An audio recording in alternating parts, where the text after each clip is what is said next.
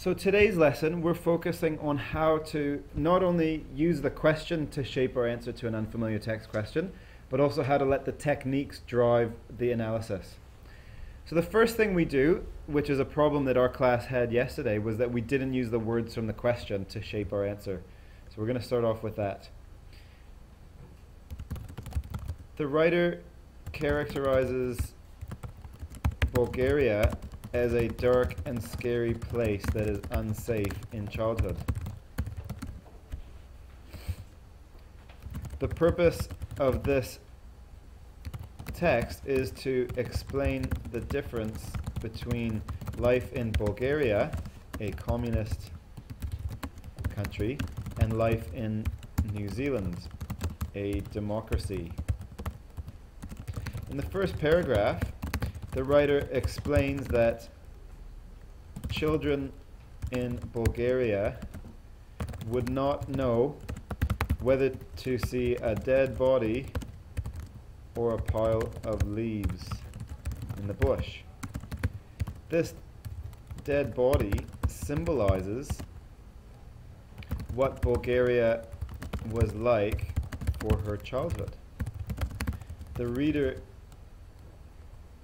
can't help but imagine that a country with dead bodies in the leaves is a country that is unsafe, dangerous, a country that is not a happy place to grow as a child.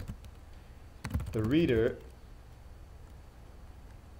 considering this symbol, cannot help but envision their own childhood in New Zealand, a much more safe place where the worst thing that would be in the bushes is a big weta.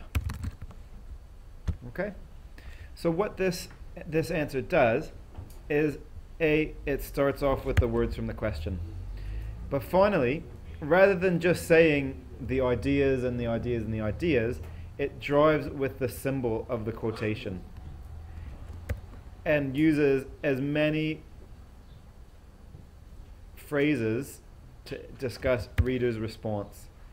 This reader's response lets the technique drive the analysis rather than the idea. So, as long as you're using these sentences and these phrases, like the reader can't help, the reader can imagine, the reader considers, the reader sees their own. These phrases focusing on the reader's response make sure that the technique is what is driving your analysis rather than the idea. And that is what you need to do well on unfamiliar text. Thank you.